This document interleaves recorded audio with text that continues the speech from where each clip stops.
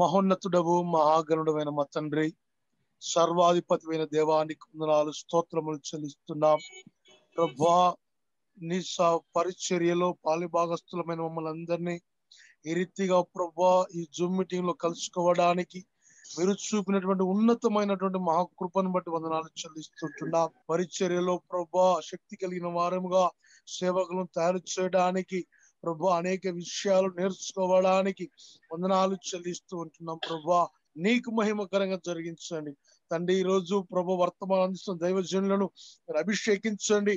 ప్రభానికి కొంత శక్తి కలిగిన మాటల ద్వారా ప్రతి ఒక్క దైవజనుని ప్రభా మీరు రేకెత్తించి మంట పుట్టించి ప్రభా మండే వ్యక్తులుగా మీరు తయారు చేయమని నీకేం మహిమ చెల్లిస్తూ క్రీస్తు యేసు నామములో ప్రార్థిస్తున్నాము తండ్రి.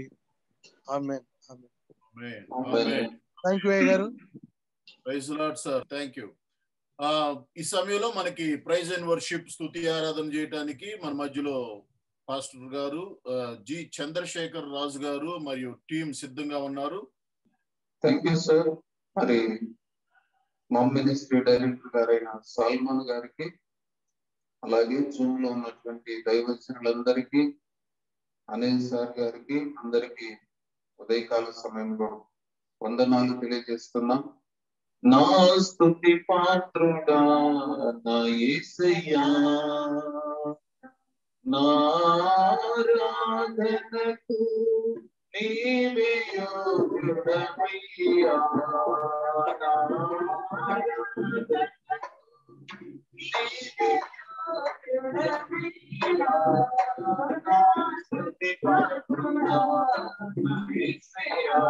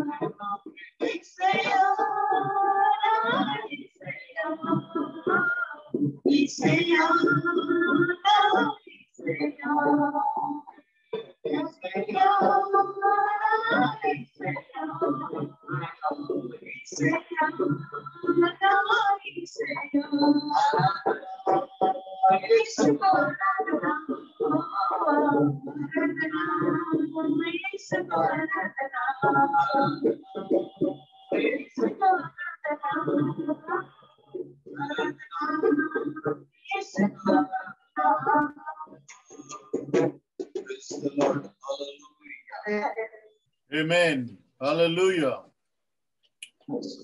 Thank you so much, Garu. Thank you so much. Okay, Pastor Ravikiran Garu, are you there? Yeah. Praise the Lord, sir. Praise the Lord. Praise the Lord. Go ahead. Ravikiran Garu, this is your time. Pastor Ravikiran from Guntur is going to share the word of, share the testimony. Yes. Praise lord, అందరికీ వందనాలు. ఈరోజు మరి Zoom meeting లో మీతో కలిసి ఒక చిన్న సాక్ష్యాన్ని పంచుకుంటానికి దేవుడు కృప చూపించాడు. అందుని బట్టి దేవునికి వందనాలు చెల్లిస్తూ, మరి ఇంచుమించుగా సాల్మాన్ గారితో మాకు 5 సంవత్సరాలు పైబడి పరిచయం ఉండింది. మరి 5 సంవత్సరాల నుంచి వారు గుంటూరులో ఏ మీటింగ్ పెట్టినా, అది క్రూసైడ్ పెట్టనియండి, సేవకుల మీటింగ్ పెట్టనియండి, తప్పనిసరిగా మేము కూడా దాంట్లో పార్టిసిపేట్ చేసి, మరి దేవుడు అందించిన ఆ వాక్యాలని మేము కూడా పొందుకొని, తద్వారా మేము బలపడిన పరిస్థితి తప్పనిసరిగా మాకు మా ఆత్మీయ జీవితంలో మేము అనుభవించాం. అంతేకాకుండా మరి గుంటూరు వచ్చినప్పుడు తప్పనిసరిగా మాతో కలిసి నేను పెద్ద చిన్న అనే తేడా లేకుండా ఎంతో చక్కగా మాట్లాడి మాతో గడిపిన పరిస్థితులు ఉన్నాయి. అప్పుడప్పుడు మేము వాటిని గురించి కూడా మాట్లాడుకుంటూ ఉంటాం. మరి ముఖ్యంగా మరి ఇక్కడ వచ్చి వారు అమెరికా వెళ్ళిన తర్వాత మేము ఒక పాస్టర్స్ ఫెలోషిప్ ని ప్రారంభించడం జరిగింది గుంటూరులో. అప్పుడప్పుడు వాట్సాప్ ద్వారా జరిగిన ప్రోగ్రామ్స్ ని షేర్ చేస్తూ ఉండేవాళ్ళం. సో ఆ క్రమంలో లాస్ట్ ఇయర్ లాక్డౌన్ రావటం జరిగింది. ఆ లాక్డౌన్ కార్యక్రమంలో ఫోన్ చేసి మాట్లాడుతున్నప్పుడు వారే మమ్మల్ని ప్రేమించి అడిగారు, ఎట్లా ఉన్నారు పాస్టర్ గారు, మరి మన సేవకులు ఎట్లా ఉన్నారు, ఏంటి పరిస్థితులు, లాక్డౌన్ కదా, ఎలా ఉన్నాయి అక్కడ పరిస్థితులు అంటే, ఇక్కడ ఏమి తిరిగేదానికి కూడా లేదండి, ఇంచుమించుగా 10 గంటల కల్లా అంతా క్లోజ్ అయిపోయి సేవకులందరూ కూడా ఇబ్బంది పడుతున్న పరిస్థితి, మందిరం జరుగుతూ ఉంటే సేవకులు మరి సంతోషంగా వారి యొక్క అవసరాలు తీర్చుకునే పరిస్థితి ఉంటుంది సార్ అని చెప్పేసి మాట్లాడినప్పుడు, వారికై వారే మన మనసులో ఉన్న విషయాన్ని అర్థం చేసుకొని, ఓకే మన మినిస్ట్రీ తరపు నుంచి వారికి కొంత సహాయం చేద్దాం అని చెప్పేసి అని మాట్లాడి ఒక 30 మందిని పేర్లు రాసి నాకు పంపించండి, నేను ప్రార్థన చేస్తాను, దేవుడు కృప చూపించిన దాన్ని బట్టి వారికి మనం సహాయం చేద్దాం అని చెప్పేసి అన్నప్పుడు మేము ఒక 30 మంది పేర్లు రాసి పంపించడం జరిగింది. మేము మాట్లాడుకొని ఒక 2 రోజులు గడుస్తుందేమో, ప్రార్థన చేసాం, దేవాన్ని నీ చిత్తం ప్రభువా నీ కృప చూపించయ్యా, మరి చాలా మంది సేవకులు ఇబ్బంది పడుతున్నారు కొంత ఫైనాన్షియల్ గా అని చెప్పేసి అని ప్రార్థన చేశాం. 2 రోజుల తర్వాత సార్ గారు ఫోన్ చేసి, రవికిరణ్ గారు ఇదిగోండి మీకు పలానా వ్యక్తి దగ్గర అమౌంట్ పంపించాను, అది తీసుకెళ్లి మన సేవకులందరికీ మన మమ్ మినిస్ట్రీస్ ద్వారా పంచండి అని చెప్పేసి అన్నప్పుడు మేము వాస్తవానికి ఆశ్చర్యానికి గురయ్యాం. ఎందుకనంటే 2 రోజులే గడిచింది. వందనాలు మా గాస్పల్ పాస్టర్స్ ఫెలోషిప్ తరపున ప్రత్యేకంగా మా తరపున మా కుటుంబం తరపు నుంచి కూడా మీకు తెలియపరుస్తూ, మరి ఇటువంటి అవకాశం ఇచ్చినందుకు మరొకసారి వందనాలు తెలియపరుస్తూ సెలవు తీసుకుంటున్నాను. Thank you. Thank you so much. Thank you so much. Rev.Jerry Lemons from Missouri. He's with us today for the first time. He's fresh into board. Welcome on board, Pastor Jerry Lemons. Thank you so much for accepting us and willing to speak to us. So we welcome you for this wonderful program. Thank you so much for your time. Pastor, this is your time. Well, thank you very much, Pastor Solomon. I appreciate the your spirit, your heart, and what you're doing as a vehicle to reach so many with the gospel. Thank you so much. Today, by the grace of God, we crossed the 300 number. So now 302 pastors joined. Praise God. Amen. Yes, go ahead. This is your time. Well, I would like to speak on the person in whom the Holy Spirit uses. And I know we're living in a time where we really need the power of the Spirit in our lives. Now, the book of Acts, chapter 10 and verse 38 says this. ఈరోజు ఎటువంటి వ్యక్తి మీద దేవుని అభిషేకం అధికంగా ఉంటుంది అనే విషయంలో మీ అందరితో మాట్లాడాలని నేను ఆశపడుతూ ఉన్నాను. అపోస్తలు రాసిన అపోస్తల కార్యములు 10వ అధ్యాయము 38వ వచనం. అపోస్తల కార్యం 10వ అధ్యాయం 38. అదేదనగా దేవుడు నజరేయుడైన యేసును పరిశుద్ధాత్మతోను శక్తితోను అభిషేకించినది దేవుడు ఆయనకు తోడై ఉండెను గనుక ఆయన మేలు చేయుచు అపవాది చేత పీడించబడిన వారందరినీ స్వస్థపరచుచు సంచరించుచుండెను. Amen. Amen. We must recognize that we need the power and presence of the Holy Spirit to do great things for God. దేవుని కొరకు గొప్ప కార్యాలు చేయాలి అంటే మనందరికి కూడా పరిశుద్ధాత్మ శక్తి దేవుని యొక్క అభిషేకం ఎంతో అవసరమై ఉన్నది. But when God anoints someone, power doesn't just stand alone. అయితే దేవుడు ఎవరినైతే అభిషేకిస్తాడో మరి వాళ్ళకి వెంటనే శక్తి రాదండి. అంటే వెంటనే శక్తి సిద్ధంగా ఉంటుంది అని చెప్పలేము. We must also humble our hearts to where the Holy Spirit can set us apart to make us holy and separate us for his use. ఎప్పుడైతే నువ్వు దేవుని సేవకి నిన్ను సమర్పించుకొని దేవుని అభిషేకాన్ని పొందుకుంటావో వెంటనే నీ మీదకి అధికమైన శక్తి అభిషేకం రావాలి అంటే నిన్ను నువ్వు తగ్గించుకొని దేవునికి దేవా నేను సిద్ధంగా ఉన్నాను నన్ను వాడుకోండి అని చెప్పాలి. I'm really hungry for a moving of the mighty power of God. And that's why we not only should teach about the power of God working through our lives, but the person that we need to be for God's anointing. అయితే దేవుని యొక్క అభిషేకాన్ని పొందుకోవటానికి మరి దేవుని యొక్క గొప్ప ఉజ్జీవానికి నేను ఎదురు చూస్తూ ఉన్నాను. ఎప్పుడైతే దేవుని యొక్క ఉజ్జీవం దేవుని యొక్క శక్తి మనం వాడుకోవటం ప్రారంభిస్తావో అది అమితంగా నిన్ను ఆయన పరిచర్యలో నడిపిస్తుంది. There are many ministers that are making shortcuts to the ministry and to the power of God. There are some that want God's power, but they don't want God's purity. They don't want God's holiness in their life. చాలా మంది సేవకులు ఈ రోజుల్లో ఏం చేస్తున్నారంటే short coming అంటే తొందరగా ఏదో ఒకటి చేసేసేయాలి, తొందరగా పరిచర్ని గొప్పగా వృద్ధి చేయాలి అని అనేక విధాలైనటువంటి తప్పుడు మార్గాలు లేకపోతే కురచ మార్గాలు అనుసరించి చేస్తూ ఉన్నారు పరిచర్యని. The teaching of the gospel, some may consider this part boring and not really necessary, making those shortcuts by bypassing it, moving on to a greater move of God. But without it, we will have a short-lived ministry. అందుకనే చాలా మంది ఏం చెబుతున్నారంటే సువార్తలో ఉన్నటువంటి వాక్యాలను కొన్నిటిని చెప్పటం ఆపేశారు.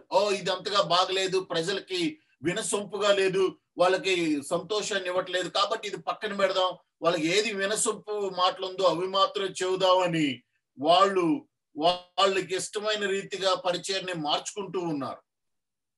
The Lord doesn't want us to have a short-lived ministry. He wants us to have an anointed, long-lived ministry. Let's read the book of Acts, chapter 1 and verse 8. అయితే దేవుడు కోరుకునే పరిచర్య ఏంటంటే స్థిరస్థాయిగా ఉండాలని. అది నీతోనే అంతం కాకూడదు. కానీ దేవుడు ఎప్పుడైనా తన పరిచర్యను ప్రారంభించాడంటే అది నీతోనే కాకుండా నీ తర్వాత తరతరాలకు నిలవాలని ఆయన ప్రారంభిస్తాడు. అందుకే అపోస్తుల కార్యం 1వ అధ్యాయంలో మీరు చూడండి. The word power here refers to all the help and aid which the Holy Spirit would grant. The power was speaking in tongues, the preaching of the gospel with great effect, and of enduring great and mighty trials. అపోస్తుల కార్యం 1వ అధ్యాయంలో గమనించినట్లయితే ఎప్పుడైతే దేవుని యొక్క శక్తి పరిశుద్ధాత్మ రూపంలో వారి మీదకి దిగిందో వారు శక్తిని పొందుకొని భాషలో మాట్లాడారు, స్వస్థతలు ప్రారంభించారు, అనేక ఆశ్చర్య కార్యాలు దేవుని నామం పేరట జరిగించారు.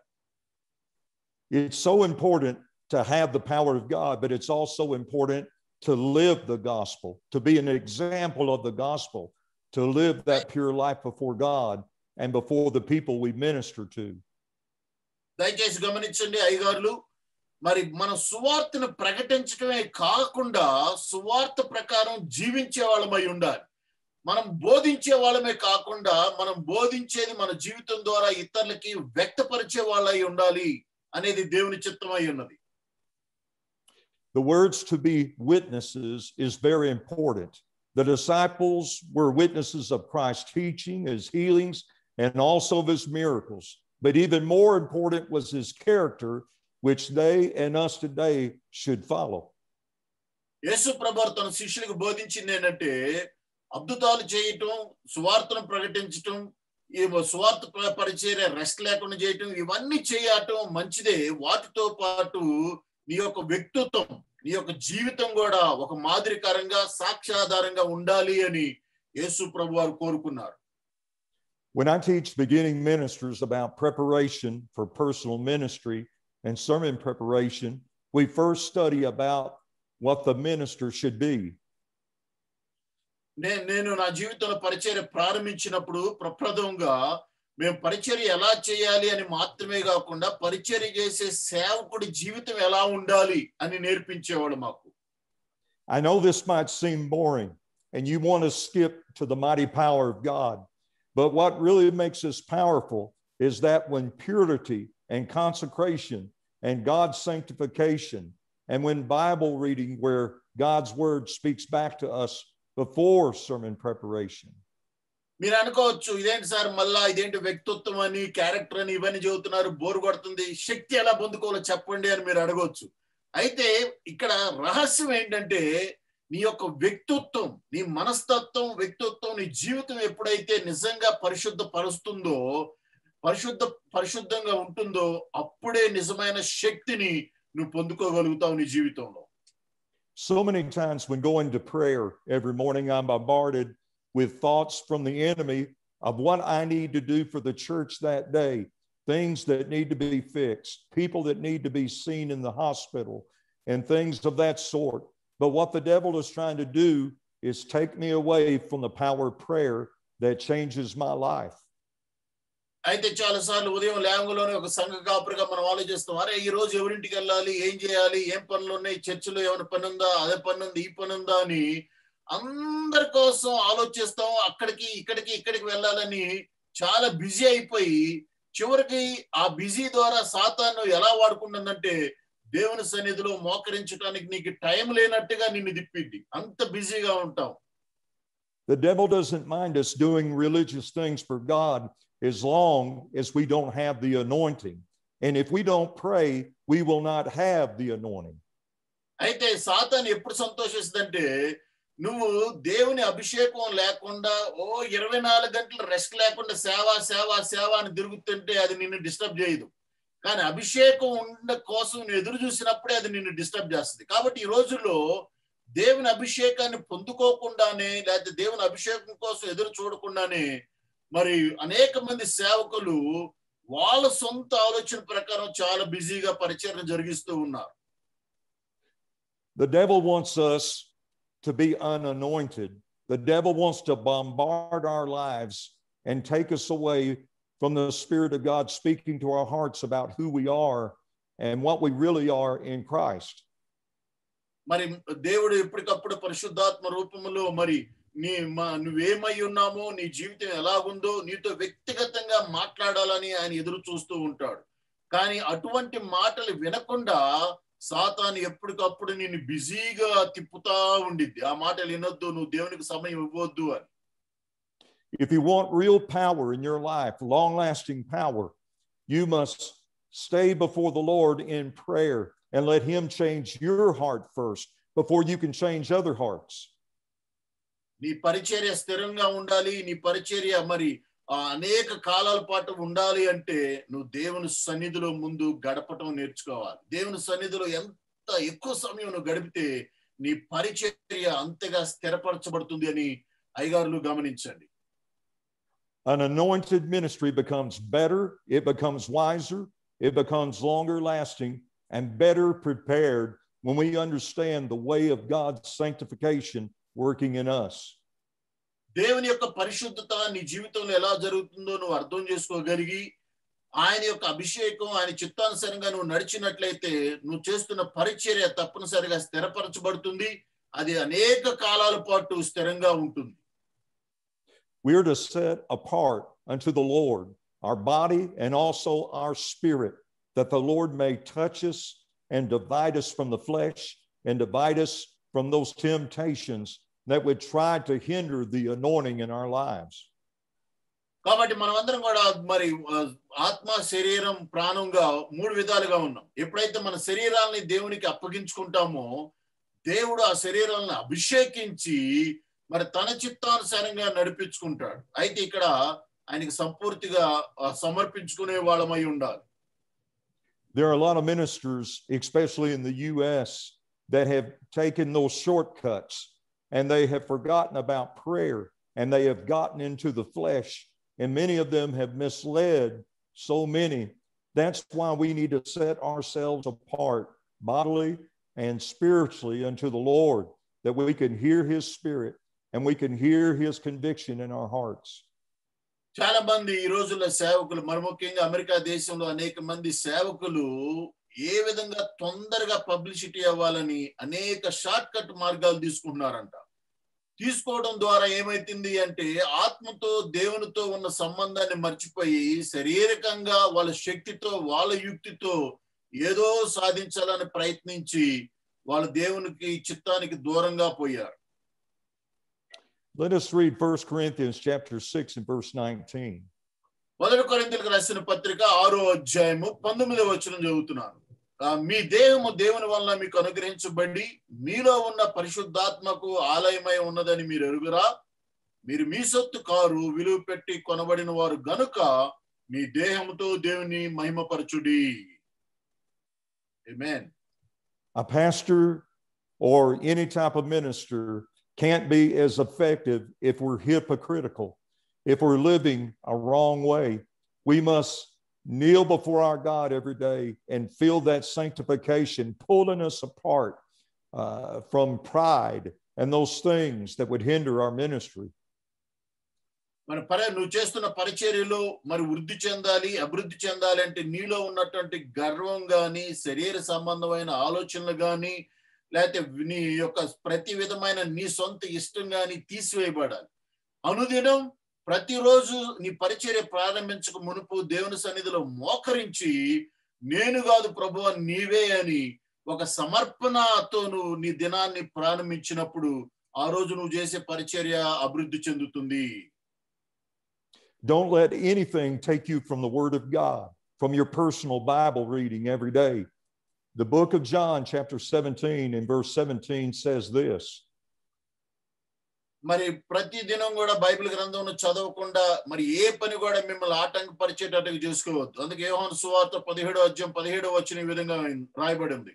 సత్యమందు వారిని ప్రతిష్ఠ చేయుము, నీ వాక్యమే సత్యము. Without being set apart by the word, our ministries could go into pointless and fruitless directions. కనుకనే మనం ఆ సత్యాన్ని ఎరగనప్పుడు చాలా మంది సేవకుల యొక్క పరిచర్య ఎటువైపు అంటే ఒక గురి లేకుండా పరిగెత్తిన వారుగా, ఒక గురి లేకుండా ఎక్కడికో వెళ్తున్న వారుగా ఉంది కొంతమంది పరిచర్య.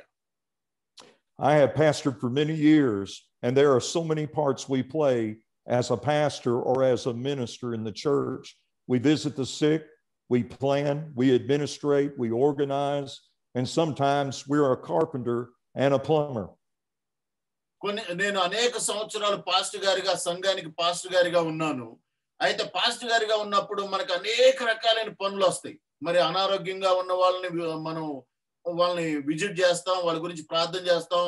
ఇంకా ఎవరు చర్చికి రావట్లేదు, వాళ్ళ ఇంటికి వెళ్తాం. కొన్నిసార్లు చర్చి బిల్డింగ్ లో ఏదైనా రిపేర్లు ఉంటే, కొన్నిసార్లు పని వాళ్ళు రాకపోతే మనమే వంగి పని చేస్తూ ఉంటాం.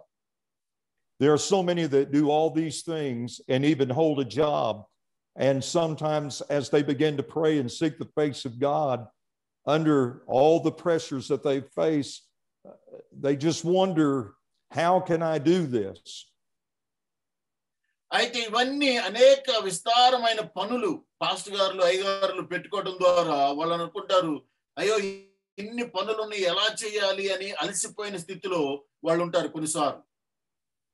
I have done this. I have worked all day long and all week long, and there were times that I had to pull myself up into my chair behind my desk. It was so very hard to even get to the pulpit sometimes, and the devil wanted me to take shortcuts. అయితే మరి చాలా నేను అనుకునేవాడిని నా సేవలో ఉన్నప్పుడు, అయ్యో వారం అంతా కూడా అనేక గృహాలు దర్శించాను, అనేక పనులు చేశాను, చాలా అలసిపోయాను. ఇప్పుడు ఆదివారం ప్రసంగం చేయటానికి, ప్రసంగం సిద్ధపడటానికి నాకు టైం లేదు. ఇప్పుడు ఏం చేయాలి, ఏం బోధించాలి అని కొన్ని మరి షార్ట్ కట్ మార్గాలు ఎదగటానికి సాతాను ప్రేరేపిస్తా ఉండింది. Because many ministers become tired, they sometimes are tempted to shorten their prayer life and only read the Bible when they're preparing for a message. But that's a dangerous trap to fall into. అయితే అనేక మంది సేవకులు కూడా అనేక విస్తారమైన పనులు పెట్టుకొని Bible అనుదినం చదవటం మర్చిపోయి కేవలం వాళ్ళు మెసేజ్ ఇయటానికి లేకపోతే బోధించడానికి మాత్రమే, బోధించే టైంలో మెసేజ్ కోసం మాత్రమే బైబిల్ చదువుతూ ఉంటారు. దానివల్ల we must not hurriedly read God's word in our personal devotion. There are many that hurriedly read through God's word, trying to read as many scriptures as they can, thinking that everything's okay, but they don't allow the Holy Spirit to speak through that word to them and change their life. కనుకనే అనేక సార్లు మరి అనేక విస్తారమైన పనుల ద్వారా అలసిపోయినప్పుడు మరి మనం దేవుడిని యొక్క స్వరాన్ని వినలేని స్థితిలో ఉంటాం. ఎప్పుడైతే నువ్వు అనుదినం బైబిల్ గ్రంథాన్ని ధ్యానిస్తావో ఆ అనుదినం దేవుని యొక్క స్వరాన్ని నువ్వు వినగలుగుతావు. When we read it, the word of God, we must read it slowly. We must let the word of God read to us and speak out to us, to change us, to correct us, to pour into us what we really need to be. వాక్యాన్ని చదివేటప్పుడు నెమ్మదిగా అర్థం చేసుకుంటూ చదవాలి. ఆ వాక్యాన్ని చదువుతున్న సమయంలోనే పరిశుద్ధాత్ముడు నీతో మెల్లని చల్లని స్వరంతో మాట్లాడుతుండగా వినటానికి నువ్వు ప్రయత్నించాలి. ఏదో ఈరోజు 5 అధ్యాయాలు చదవాలి కాబట్టి హరిబరిగా చదివేసి పోవడం కాదు. I know many ministers that only read the word when they're preparing for a message, and they say that it's so hard to get a message, but it's because they're not allowing the Holy Spirit to speak to their heart, to pour into their heart. చాలా మంది pastor గారులు నాతో చెప్పేవాళ్ళు, ఆదివారం కొత్త message తయారు చేయాలంటే చాలా కష్టం అవుతుంది, ఏం ఐడియాలు రావట్లేదు, ఎట్లా అనుకుంటారు. కారణం ఏంటంటే వాళ్ళు కేవలం మెసేజ్ చెప్పాలి అన్నప్పుడు మాత్రమే బైబిల్ తెరుస్తారు. అది చాలా తప్పు. కనుక బైబిల్ చదవటం అనేది అనుదినం నీ జీవితంలో ఒక భాగం అవ్వాలి. అప్పుడు దేవుడు నీతో మాట్లాడతాడు. You can't take your congregation to where you are not willing to go. You must get into the time of prayer, the Bible reading. You must allow the Holy Spirit to speak to you about what that message is for the hour. Amen. For what the needs are for the hour. అయితే ఒక ముఖ్యమైన విషయాన్ని గమనించండి. నువ్వు ఎంత ఆత్మీయ లోతునకు వెళ్ళగలుగుతావో అంతవరకు మాత్రమే నీ సంఘాన్ని నడిపించగలుగుతావు. నువ్వు వెళ్ళలేని స్థితికి నీ సంఘాన్ని నువ్వు నడిపించలేవు. కనుక ముందు నీవు ఆత్మీయంగా ఎదిగినట్లయితే నీ సంఘాన్ని ఇంకా లోతులోకి నువ్వు నడిపించగలుగుతావు. Knowing the truth makes the difference. Jesus didn't say the truth will make you free. The book of John chapter 8 and verse 32 said this. అయితే దేవుని వాక్యం చెబుతుంది, ఎప్పుడైతే మరి సత్యం నువ్వు ఎరుగుతావో సత్యం మిమ్మల్ని స్వతంత్రులుగా చేస్తుంది అని. అందుకే వారు సత్యమందు ప్రతిష్ఠించబడినట్లు వారి కొరకై నన్ను చేసుకుంటున్నాను అన్నాడు. యోహాను సువార్త 17:19. It's not all the time how much that you read. It's what you know of what you read. Amen. When you know the truth will make you free. ఇక్కడ ప్రాముఖ్యం ఏంటంటే ఎంత చదివావు, ఎన్ని అధ్యాయాలు చదివావు అనేది ముఖ్యం కాదు, కానీ ఎంత వాక్యాన్ని నువ్వు అర్థం చేసుకున్నావు, ఎంత వాక్యాన్ని నువ్వు అనుసరిస్తున్నావు అనేది. అందుకే ఇక్కడ అన్నాడు, వారు సత్యమందు ప్రతిష్ఠ చేయబడినట్లు వారి కొరకై నన్ను ప్రతిష్ఠ చేసుకొనుచున్నాను అన్నాడు. In the book of John chapter 17, the Bible says that Jesus sanctified himself. He sanctified himself. He separated himself to the Word. He separated himself to the Word of God. He allowed the Holy Spirit to lead him, to guide him, even from Jordan into the wilderness to be tempted of the devil. We must sanctify ourselves through the Word and through the Holy Spirit to be truly effective and powerful for God. యోహాను సువార్త 17:19 ఆయన స్పష్టంగా అన్నాడు, యేసు ప్రభువారు అన్నాడు, నన్ను నేను ప్రతిష్ఠ చేసుకున్నాను అన్నాడు. దేనికి? సత్యం కోసం, వాక్యం కోసం, వాక్యంతో ప్రతిష్ఠత చేసుకుంటున్నాను అన్నాడు. అందుకే ఆయన మరి యోర్దాను నుంచి ఎడారిలోకి నడిపించబట్టానికి, అక్కడి నుంచి ఆయన సాతాను చేత మరి శోధించబట్ట అదే సమయంలో కూడా తనను తాను వాక్యానికి ప్రతిష్ఠత చేసుకున్నాడు. గనుకనే ఎన్ని శోధనలు వచ్చినా యేసు ప్రభువు తన పనిని చక్రంగా జరిగించగలిగారు. Jesus set himself apart entirely to the work of redemption. He did everything that he did for you and I. He went through the temptations and he conquered them. When the devil tempted him, he conquered them through the Word of Almighty God, and Jesus is the Word. యేసు ప్రభువారు మరి విడుదల పరిచర్యకు తనను తాను సమర్పించుకున్నాడు. కనుక నన్ను ఆయన విడిపించాడు. అంతేకాకుండా ఆయన ఉన్నటువంటి పరిచర్యని ఆయన ఎప్పుడు కూడా దానికే ప్రథమ స్థానం ఇస్తూ ఆయన దేవుని మరి తండ్రితో సమపరుచుకుంటూ ముందుకు వెళ్ళేవాడు. I have met people in the past that wanted to become ministers for different reasons. One was be a servant to the people, but there were some that just wanted to be heard. They wanted the accolades. They wanted the pat on the back. But you must be set apart for your special ministry for what God has called you to be. నా పరిచర్య జీవితంలో అనేక మంది వ్యక్తులు నేను కలిశాను. అనేక మంది చెప్పారు, నేను పాస్టర్ గారు కావాలనుకున్నాను, నేను పాస్టర్ కావాలనుకున్నాను, సేవకు రావాలనుకున్నాను అన్నారు. ఎందుకు నువ్వు సేవకు రావాలనుకున్నావు అని అడిగినప్పుడు వాళ్ళందరూ కూడా వాళ్ళ సొంత కారణాలు చెప్పారు. కానీ ఇక్కడ ప్రాముఖ్యంగా గమనించాల్సింది ఏంటంటే, నువ్వు సేవకు రావాలి అనేది అది నువ్వు అనుకుంటే జరిగేది కాదు, కానీ నువ్వు మరి దేవుడు నిన్ను ఈ లోకంలో నుంచి వేరుపరిచి ప్రత్యేకపరిచి నీకు ఒక దర్శనాన్ని ఇచ్చి నడిపించినప్పుడు మాత్రమే నీ సేవ ఫలభరితంగా ఉంటుంది.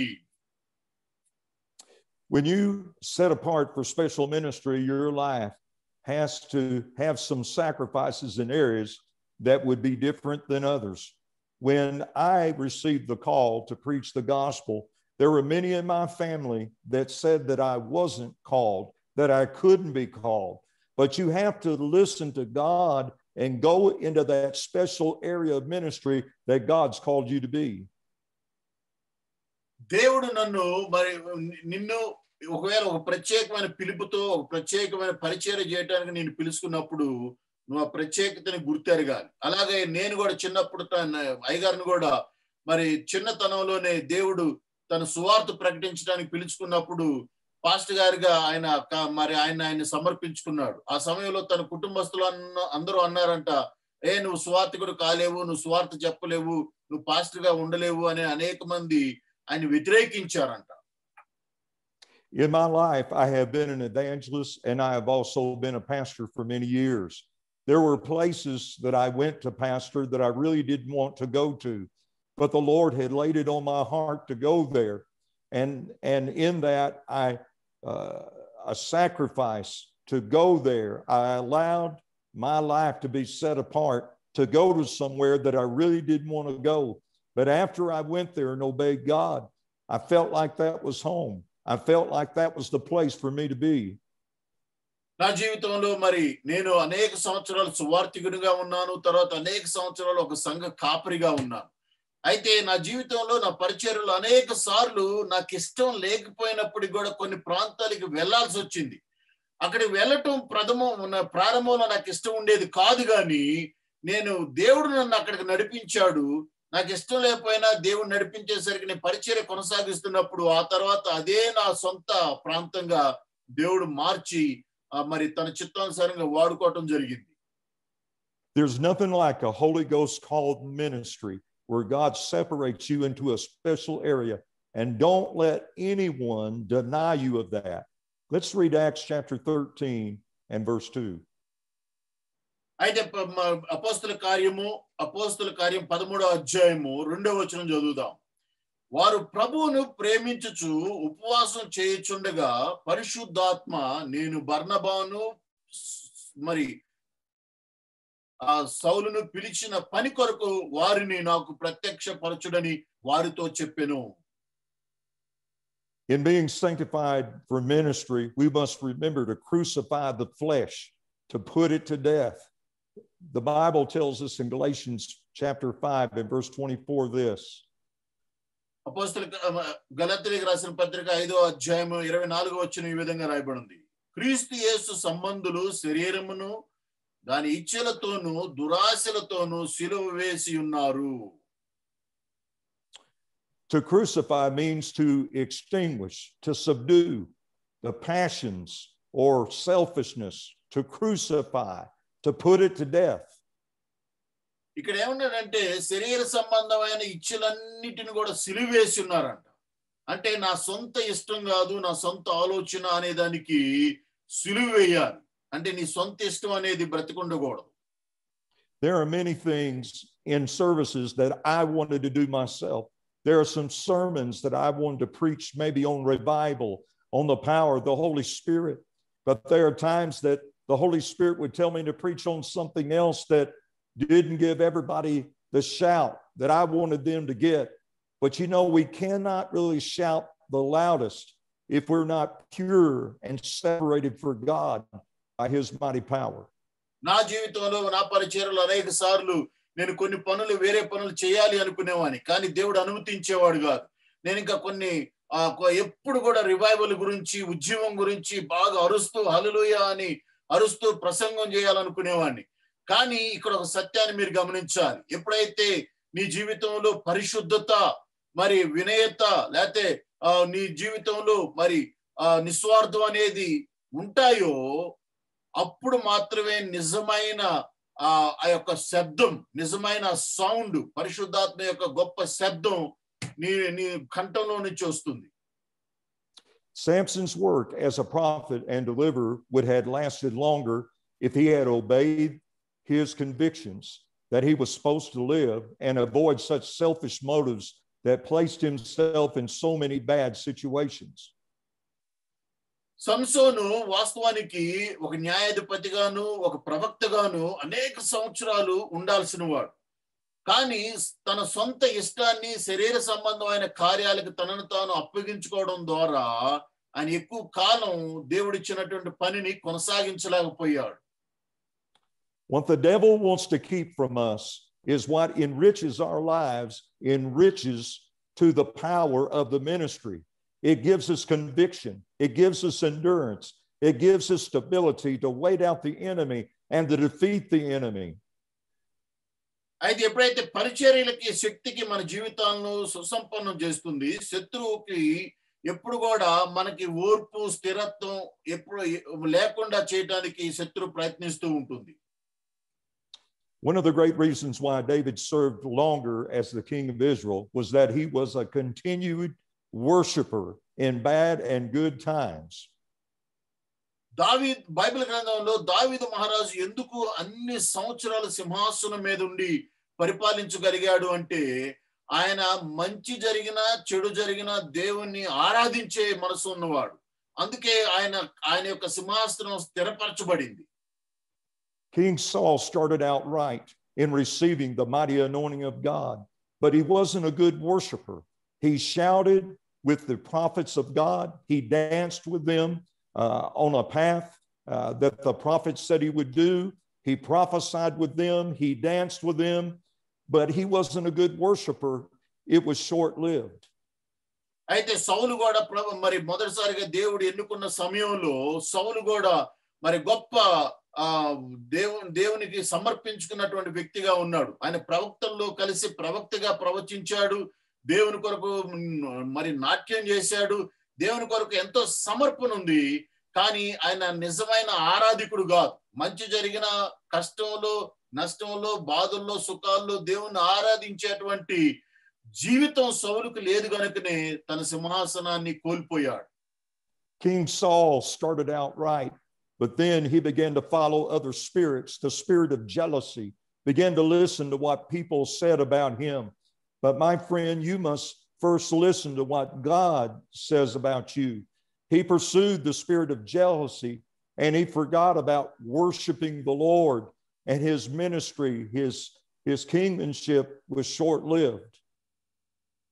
మరి సౌలు కూడా ప్రారంభంలో మంచి మనసుతో దేవునికి సమర్పణతో తన యొక్క రాజ్యాన్ని పరిపాలించాడు. కానీ ఆ తర్వాత తనలో వచ్చింది ఏంటంటే అనేక రకాలైనటువంటి చెడు ఆత్మలన్నీ కూడా వచ్చి చేరిని. ఒకటి ఈర్ష్య, ఎదుటి వాని పట్ల ఈర్ష్య కలగటం, లేకపోతే స్వార్థం పుట్టడం.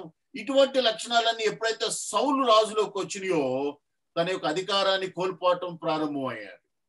Pastor Solomon sent me a background image with my sermon title of David slaying Goliath on it. And when I saw it, the Holy Spirit spoke to me and he said, my ministers must daily slay the inward and outward giants that they battle against personally. Pastor salmon రాజు గారు మరి నా యొక్క సందేశానికి ఒక design చేసి పంపించాడు. అదేంటంటే దావీదు గొలియాతుని చంపినటువంటి ఒక బొమ్మను పెట్టాడు. అది చూడంగానే ఎమ్మనే పరిశుద్ధాత్మ నాతో మాట్లాడారు. అప్పుడు నేను ప్రార్థన చేశాను, ప్రభువా ఇదిగో నా సందేశాన్ని వినే ప్రతి సేవకుడు కూడా ఈ విధంగా తన పరిచర్యలో ఉన్నటువంటి గొలియాతులను సంహరించే దావీదులుగా మార్చండి అని ప్రార్థించాను మీ అందరి కోసం. హల్లెలూయా. Hallelujah. Our anointed ministry becomes greater when we know what to join ourselves to. And there's some ministers that have not joined themselves to the right things. The first thing is we need to put on the love of God, which is powerful. For the Bible says to pursue love, then desire spiritual gifts. It's not the other way around. మరి రెండో విషయంగా నా సందేశంలో రెండో విషయం ఏంటంటే మనతో ఉండవలసినవి ఏంటో తెలుసుకున్నప్పుడు మన యొక్క అభిషేకించబడినటువంటి పరిచర్య మరి ఎక్కువగా జరుగుతుంది. అంటే ఏది ఉండాలి మనలో, ఏది ఉండకూడదు అనేది ప్రాముఖ్యంగా తెలుసుకోవాలి. అప్పుడు మాత్రమే నీ అభిషేకం గాని నీ పరిచర్య గాని స్థిరకాలం నిలుస్తుంది. అందుకే చూడండి ఇక్కడ అన్నాడు కొలస్సీలకు రాసిన పత్రిక 3:14లో వీటన్నిటిపైన పరిపూర్ణతకు అనుబంధమైన ప్రేమను ధరించుకొనుడి అన్నాడు. Love is not something that's just automatic because you speak in tongues. The Bible tells us in Colossians 3:14 that it's something that you have to put on. అయితే ప్రేమ అనేది అదేదో మనం తెచ్చుకుంటే వచ్చేది కాదు, కానీ అది హృదయాల్లో నుంచి పుట్టాలి. వీటన్నిటి పైన, అందుకే కొలస్సీలకు రాసిన 3:14 అన్నాడు, వీటన్నిటి పైన పరిపూర్ణతకు అనుబంధమైన ప్రేమను ధరించుకోనుడి. నీకు అనేక లక్షణాలు ఉండొచ్చు, అనేక గొప్ప తలాంతులు ఉండొచ్చు, వాటన్నిటి పైన కూడా నీ హృదయంలో ప్రేమ అనేది సేవకునిగా లేకపోయినట్లయితే మరి నువ్వు మరి పరిచర్యని అభిషేకాన్ని కొనసాగించలేవు. we need more than just speaking in tongues. Speaking in tongues, we know, edifies our inward self. And we know that speaking in tongues opens up great opportunities for us. But love is very powerful too. Love helps keeps us on the right track. Love helps us keep on the right attitude. Let's read 1 Corinthians 13, verse 4. అయితే భాషలు మాట్లాడటం తప్పు కాదు. భాషలు మాట్లాడాలి. ఎందుకు అంటే నీ ఆత్మీయ జీవితం ఎదుగుదల కోసం తప్పనిసరిగా భాషలు మాట్లాడాలి. అయితే భాషలు మాట్లాడటం కన్నా కూడా గొప్ప విషయం ఏంటంటే ప్రేమ కలిగి నీ పరిచర్య నీకున్నటువంటి కార్యాలను జరిగించటం. అందుకే 1 కొరింథీయులకు రాసిన పత్రిక 13వ అధ్యాయము 4వ వచనం ఈ విధంగా రాయబడింది. ప్రేమ దీర్ఘకాలము సహించును, దయ చూపించును, ప్రేమ మత్సరపడదు, ప్రేమ డంబంగా ప్రవర్తించదు, అది ఉప్పొంగదు, అమర్యాదగా నడవదు, స్వప్రయోజమును విచారించుకొనదు, త్వరగా కోపపడదు, అపకారమును మనసులో ఉంచుకొనదు, దుర్నీతి విషయమై సంతోషపడక సత్యమందు సంతోషించును, అన్నిటికీ తాళును, అన్నిటినీ నమ్మును, అన్నిటినీ నిరీక్షించును, అన్నిటినీ ఓర్చును. ఆమేన్. Amen. Another thing that we must really put on is compassion. I know a lot of ministers that preach, and sometimes they have power, but their ministry and their message don't go as far because of the lack of compassion. I know that sometimes I haven't had that compassion. Let's look at Matthew chapter 9, verse 36, about what Jesus did. మరి సేవకులుగా కేవలం ప్రేమే కాకుండా ప్రేమతో పాటు ప్రజల పట్ల దయ కనికరం కలిగి ఉండాలి. కనికరం ఇతరుల పట్ల నీకు కనికరం లేనప్పుడు నువ్వు సేవకునిగా మరి నువ్వు విజయవంతం కాలేవు, సేవకునిగా వృద్ధి చెందలేవు. అందుకే చూడండి మత్తయి సువార్త 9:36 ఈ విధంగా రాయబడింది. ఆయన సమూహములను చూసి యేసు ప్రభు వారు కాపరి లేని గొర్రెల వలె విసిగి చెంది ఉన్నారందున వారి మీద కనికర పడెను అని రాయబడింది. Bible tells us that he saw the multitudes with compassion. Compassion so many times lined up his ministry to do great miracles. We need compassion. కనుకనే మరి కనికరం అనేది ఇతరుల మీద జాలి కనికరం అనేది ఉండాలి ఒక సంఘ కాపరిగా. ఎప్పుడైతే ఇతరుల మీద నువ్వు జాలి కనికరాన్ని చూపిస్తావో నువ్వు మరి ఇంకా ఎక్కువ నూతన ద్వారాలు నీకు దేవుడు తెరుస్తాడు. Before when he preached to a great crowd on that day and he began to deliver one of the greatest messages ever, there was a lot of people that didn't have anything to eat, and he said, I have compassion on the multitude. It came before the miracle. And if you want to have a more powerful ministries, you got to put on love. If you have a longer ministry, you got to put on love. If you want to see God do greater things in your life, you need compassion to move your heart, to move your spirit toward what God would have for you to do. యేసు ప్రభువారు 5,000 మందికి 5 రొట్టెలు 2 చేపలు పెట్టక మునుపు, అంటే ఆ అద్భుతం జరగక మునుపు ముందు ఆ ప్రజలందరిని చూసినప్పుడు యేసు ప్రభు వారికి కనికరం కలిగింది, వారి పట్ల జాలి కలిగింది. కనుకనే నీ పరిచర్య కూడా వృద్ధి చెందాలి అంటే ముందు నీకు ప్రజల పట్ల ప్రేమ కలిగి ఉండాలి, ప్రజల పట్ల కనికరం కలిగి ఉండాలి, జాలి కలిగి ఉండాలి. అప్పుడు దేవుడు నీకు అద్భుతాలు చేయటానికి ఆయన అవకాశం ఇస్తాడు. If we allowed ourselves to be filled with compassion, how would our lives be different on seeing and meeting the needs of people with God's divine power?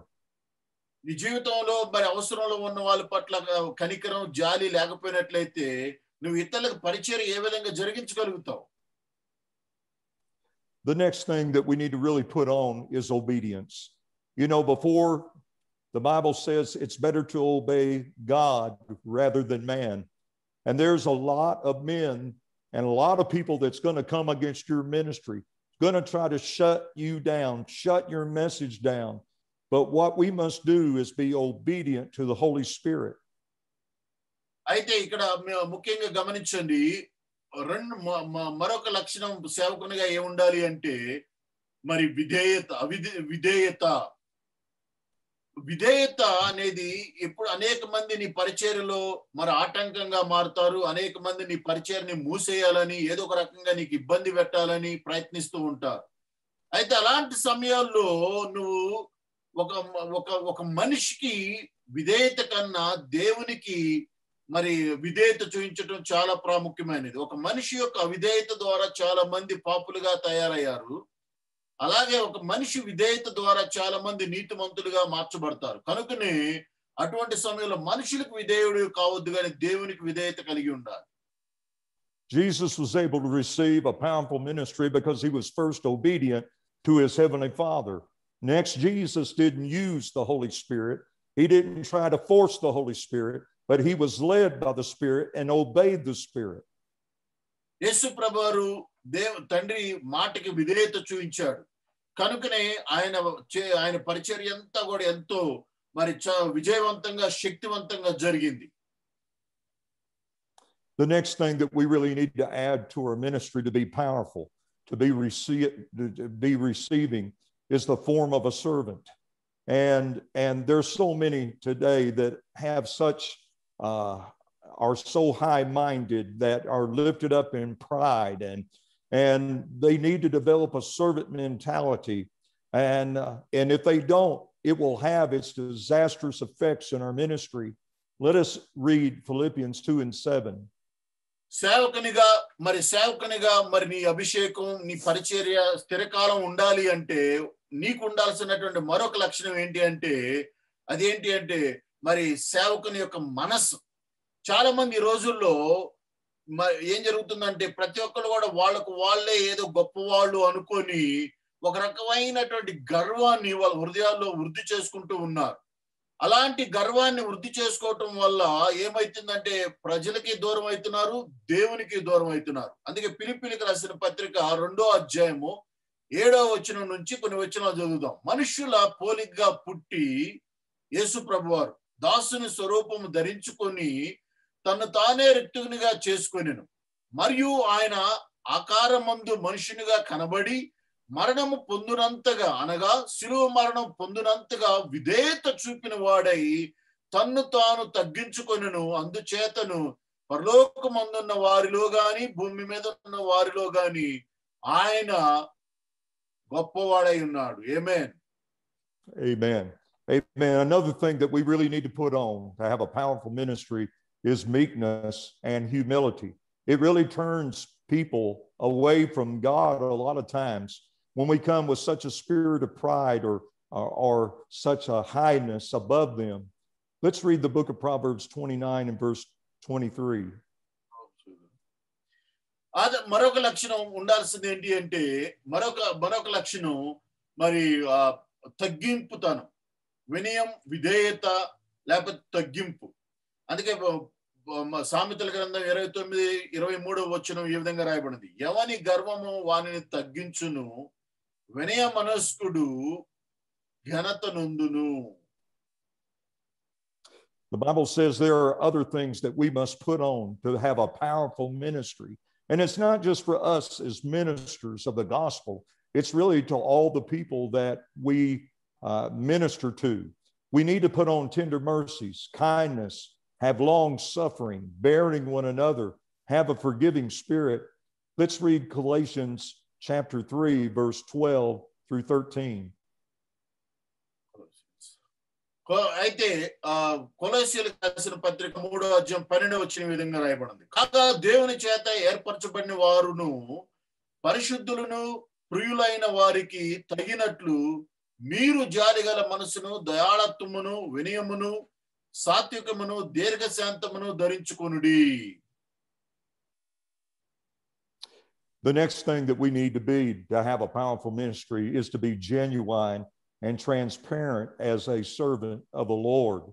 You know, sometimes when we preach the gospel and we're preaching truth, we're preaching righteousness, we're preaching how to live, and sometimes people look at us and say, well, you know, he's a perfect man. But we need to be at times transparent. We really need to tell people sometimes a failure or two that we have had, where we have lost our temper, or maybe we stepped out of the will of God one time, and here's the benefits of staying in the will of God. Let's read 2 Timothy 1:5. చాలా మరొక లక్షణం, మనం నీ యొక్క అభిషేకం మరియు నీ యొక్క పరిచర్య స్థిరంగా ఉండాలి అన్నట్లయితే నీలో ఉండాల్సినటువంటి మరొక లక్షణం ఏంటంటే ట్రాన్స్పరెన్సీ, అంటే ఎటువంటి దాపరికం లేనటువంటి మనస్సు. చాలా మంది ఉంటారు, వాళ్ళు చేసే అన్ని కూడా రహస్యమే, ఎదుటోడికి ఒక్క మాట చెప్పరు, ఎంతో రహస్యంగా గుట్టుగా చేస్తూ ఉంటారు. కానీ ఇక్కడ ఒక దేవుని సేవకునిగా నీలో ఏముండాలంటే నువ్వు తెరవబడిన పుస్తకంలాగా ఉండాలి. నీ జీవితాన్ని చూసిన ప్రతి ఒక్కరు కూడా అనుకోవాలి ఈయన జీవితం అంతా తెలుసు అని. కనుకనే మర్మం లేని సేవకునిగా ఉండాలి అని ఇక్కడ దేవుని యొక్క వాక్యం సెలవిస్తుంది. అందుకే 2వ తిమోతికి రాసిన పత్రిక 1వ అధ్యాయం 5వ వచనం విధంగా రాయబడింది, ఆ విశ్వాసం మొదట నీ అవ్వ అయిన లోయలోను నీ తల్లి అయిన యునీకేలోను వసించెను, అది నీ యందు సహించుచున్నదని నేను రూఢిగా నమ్ముచున్నాను. తిమోతి గురించి రాస్తున్నటువంటి పౌలు గారు రాస్తున్నటువంటి మాట ఇది. Our anointed ministry, my ministers, becomes greater when we want to fulfill God's plan, regardless of what the flesh wants to do, regardless of what gift that we may have, regardless. Amen. It becomes greater when you are walking and you are fulfilling God's plan. మూడో విషయం గమనించండి, నీ యొక్క అభిషేకం ఎప్పుడు అధికంగా నీ మీద ఉంటుందంటే నీవు ఎప్పుడైతే దేవుని చిత్తాన్ని జరిగించాలని ఆశిస్తావో, దేవుని చిత్తం ప్రకారంగా నడవాలని నువ్వు కోరుకుంటావో, అప్పుడు నీ అభిషేకం నీ పరిచర్య స్థిరంగా ఉంటుంది. There have been times that I wanted to do something or go somewhere or pastor another church than what God wanted me to go to. And there might be more money, there might be a prettier church, there might be so many ministries that are there that look better than another place that God would have me go to. But you know, God knows best, and God will bless you, amen, for going where He wants to lead you. You must fulfill God's plan. If you want to have a greater anointing, walk in His fulfillment. నా పరిచర్య జీవితంలో కూడా నేను కూడా చాలా సార్లు అనుకునేవాడిని, అదో ఆ పలానా గ్రామం వెళ్ళి పరిచర్య ప్రారంభించాలి, పలానా సిటీకి వెళ్ళి నేను ప్రారంభించాలని ఎంతో అనుకునేవాడిని, ఆశించేవాడిని. కానీ కొన్ని సార్లు దేవుడు నాకు ఇష్టం లేని ప్రాంతాలకు తీసుకెళ్లేవాడు, అక్కడ అద్భుతంగా పరిచర్య జరిగించేవాడు. కనుకనే ఎప్పుడు కూడా నీ పరిచర్య వృద్ధి చెందాలి అంటే నీ చిత్తానుసారంగా కాదు, కానీ దేవుని చిత్తానుసారంగా నువ్వు నడిచినట్లయితే అది ఖచ్చితంగా వృద్ధి చెందుతుంది. I have been in the ministry for over 40 years as an evangelist, also as pastor, and there have been times where I have come short. I have come short in my attitude. I have come short sometimes with my family. There have been a couple of times I know that I had to ask for forgiveness of the church, maybe of something that I said in a sermon in the wrong way. But you know, you got to pick yourself up and learn from those mistakes and humble yourself and see where you went wrong and get back on track. Because without putting on all the things that we talked about, your ministry will be short-lived. You'll be tempted by the shortcuts of life. నా జీవితంలో నేను 40 సంవత్సరాల కన్నా ఎక్కువ సంవత్సరాలు ఒక పాస్టర్గా పనిచేశాను. అయితే నా జీవితంలో కూడా నా పరిచర్యలో నేను కూడా అనేక సార్లు విసుగు చెందాను, బాధపడ్డాను, కుమిలిపోయాను, కృంగిపోయాను. అనేక సార్లు తెలియకుండా తప్పులు చేశాను. అయితే నా కుటుంబంలో కూడా నేను తప్పులు చేశాను. అయితే తప్పు చేసిన ప్రతిసారి కూడా నా సంఘం ముందు కానీ నా కుటుంబం ముందు కానీ నేను ఒప్పుకోవటానికి ఏనాడు కూడా వెనకాడలేదు. అలా ఆ విధంగా ఒప్పుకొని నా యొక్క తప్పులన్నీ కూడా సరిదిద్దుకున్నప్పుడు పరిశుద్ధాత్ముడు మరి ఎక్కువగా బలపరిచి నన్ను అధికంగా వాడుకునేవాడు. It's been an honor and a privilege to speak to you tonight. I know some of you have gone through great trials. Some of you are praying about God's will and you're being just bombarded by hell itself. But I want you to know that there's a plan for your life. And just because something didn't happen once, because a door didn't happen once, don't mean that it won't happen again. Remember that Jesus was rejected at Samaria, and his disciples wanted to call fire down upon that city.